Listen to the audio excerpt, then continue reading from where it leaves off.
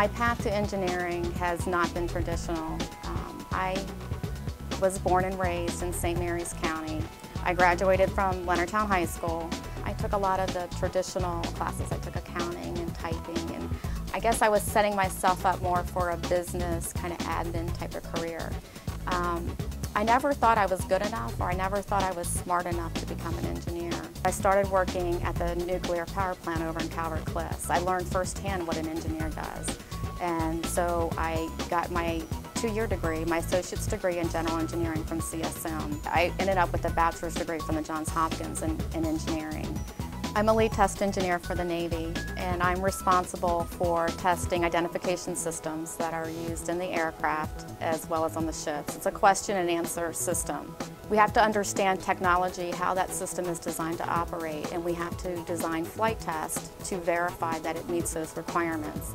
In addition to being those requirements, we also have to look and see that the system can support the mission. A lot of times during flight tests we discover deficiencies, and there's a lot of documentation that we have to do when we do flight tests. We have to analyze data, look at results. If we do find a problem, it's our responsibility to write a deficiency. I am actually a graduate of the United States Test Pilot School, which is very few engineers get to go through test pilot school, and got to fly and test aircraft. I sat in the back and I gathered data. The pilot was a tester and I was in the back as a test engineer, and we're flying around at 15,000 feet, pulling about 4 or 5 Gs, and I'm getting data. And so engineering is not just about sitting behind a desk. It's not about geeking out in Excel spreadsheets.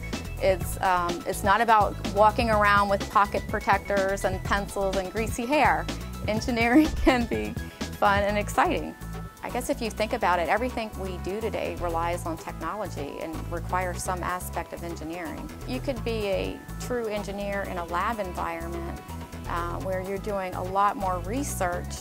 My job as an engineer doesn't require that, so my job lends itself to someone who's maybe a little bit more of a better communicator and maybe a little bit more creative.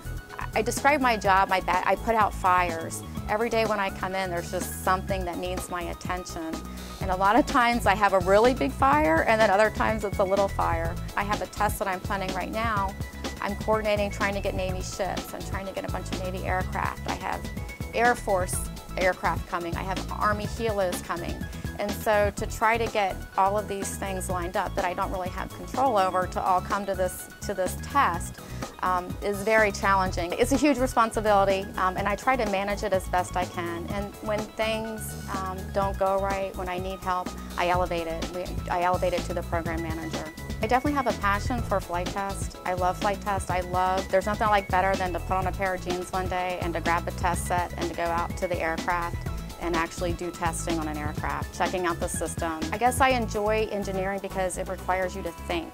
And so when you're out there doing testing, you find problems, things don't go right, and you're just constantly thinking and utilizing your brain, and I enjoy that. With my job, there's nothing that I really do by myself. We work together as a team, and when you see that camaraderie and that pulling together, and at the end of the day, we got a flight off, we were successful, the system worked good, it feels like you've done your job.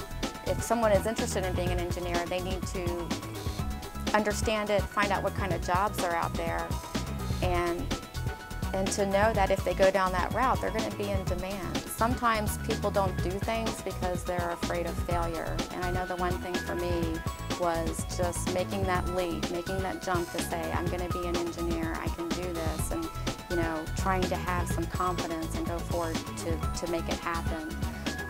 I'm not going to say engineering was easy. I can say that I failed tests. It's a struggle, but it teaches you a lot about yourself as a person to get through the engineering curriculum. And at the end, there's huge dividends. A lot of people just hate their job, and I feel very fortunate that I get up every day and I love what I do.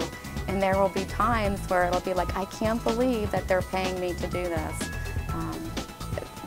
It's really great, and that enthusiasm for your job is really what's going to help you be successful.